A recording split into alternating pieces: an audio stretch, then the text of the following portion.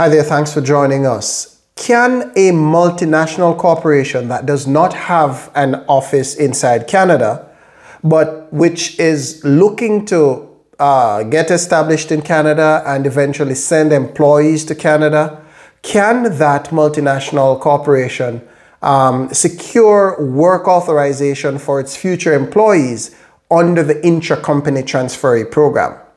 The answer is yes, but the rules have changed.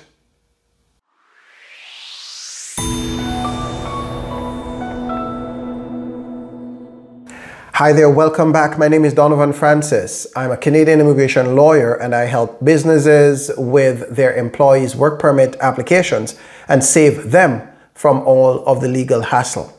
In this video, I want to talk to you about the Intra-Company Transferee Startup Program, ICT Startup. The ICT Startup is a means for a multinational company that does not yet have an operation in Canada to eventually set up an operation and send employees to Canada. Now, the rules surrounding an ICT have changed. In the past, a multinational or a company that was not even a multinational company, so a single company that was an international company, meaning they did not have a Canadian operation. Let's say they had, for example, an office in the US, and that was the only office, that was the only country that they've had an office in. Then that international company in the past may have been able to create a company here in Canada, meaning incorporate a company. And then once they've incorporated and established an office, then they may have been able to transfer an employee from their foreign location, their US office, to the Canadian location. So that is known as the ICT startup because they would have had to start up the initial Canadian operation that eventually would be receiving the new employees who'd be coming to work in Canada on work permits, on ICT work permits issued under this ICT startup program. So that was the program as it existed before the Canadian immigration authorities made changes to the program in October of 2024. Now, going forward, an international company may still complete an ICT startup. However, that company must have operations in its home country and it must also have a revenue generating operation in at least one other company. So both its home company both the company in its home country should be generating revenue, but it should also have another office in another country somewhere else in the world that is also generating revenue. Only then will that company be able to access the ICT startup program.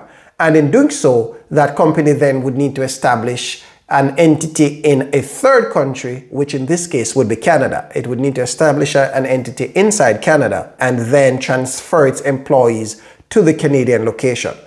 Okay, so that's a significant change. So whereas in the past, there needed to be only two entities, right? The one outside of Canada that was wanting to send its employees to its newly established Canadian entity. But now the company outside Canada must also have a successful business in a second country other than its home country before it qualifies to set up an ICT startup program inside Canada.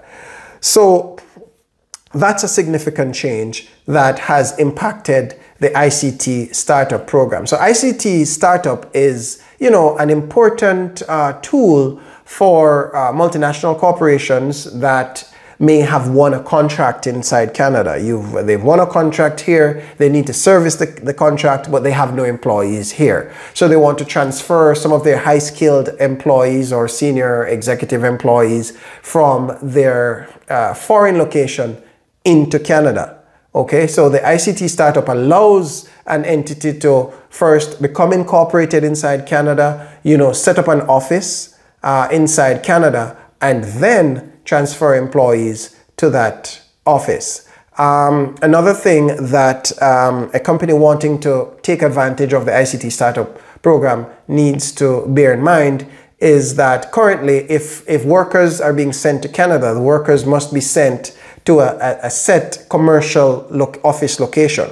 Whereas in the past, you know, especially on the ICT, a foreign company may have been able to set up a virtual office, and the employee may have been able to work remotely on arrival in Canada.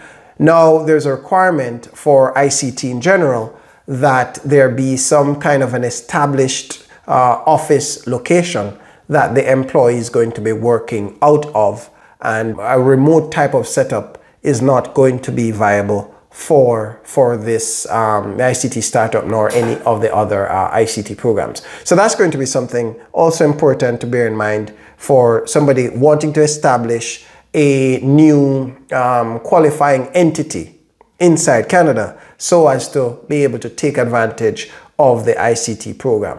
Now, separate and apart from the recent changes to the ICT program, there are also other requirements that are crucial for the ICT. For instance, you know, the company needs to convince the immigration authorities that this is going to be a you know, successful business that is going to bring significant benefits to Canada. And one of the things the company will need to do when it's attempting to set up the Canadian operation is to have a business plan that outlines exactly how the Canadian society and the Canadian economy and the Canadian labor force will benefit from the establishment of this company. You know, how the specialized knowledge that its employees have will be transferred to Canadians and so on. And so a business plan is going to be a crucial element for the setup, and obviously this company will need to show that it has sufficient revenue to offset its expenses inside Canada. All right. The company will also need to show that it has sufficient revenue to offset its expenses inside Canada. So I trust you found this bit of information about the ICT Startup Visa Program useful. And as always, please go ahead and like our videos, subscribe to our channel, and check us out on go.gooslaw.com. Thanks. See you again.